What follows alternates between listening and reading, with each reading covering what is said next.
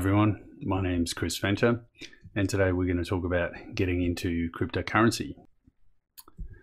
So, a word on security.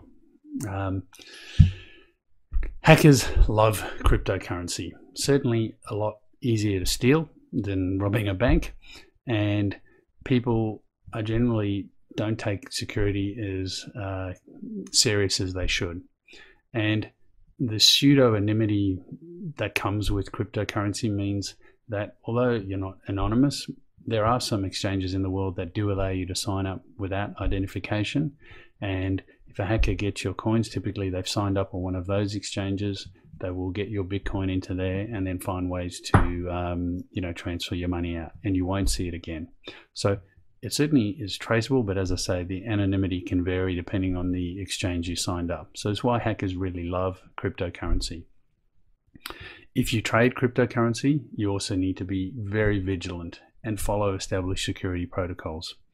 So an easy way to visualize the concept of a Bitcoin wallet and address is to think of it like a glass safe. So you've got this glass safe and you can see into it. That's the public blockchain, and the ledger's there with all the transactions there.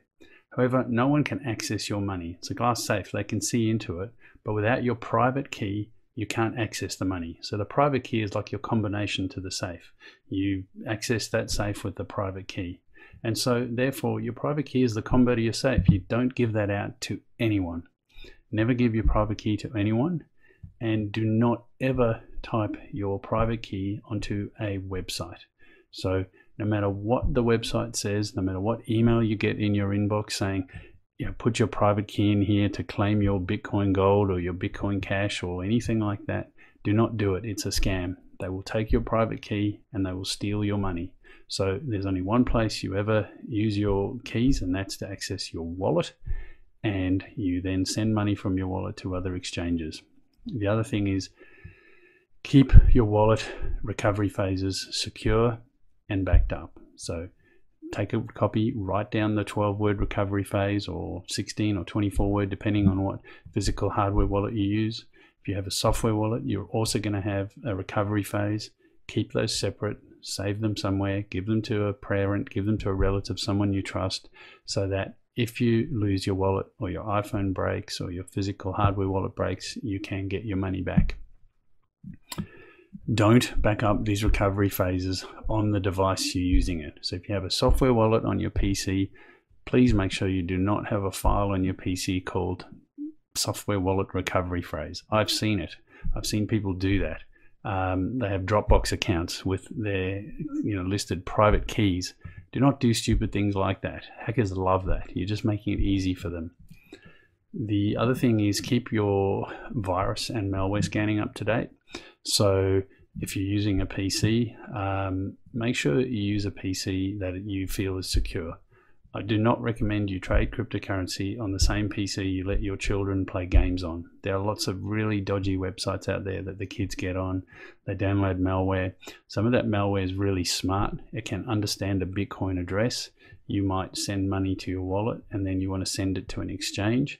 And when you type in the address of the exchange, this malware can identify the Bitcoin address and at the very last second switch the address. And when it switches that address, you hit send.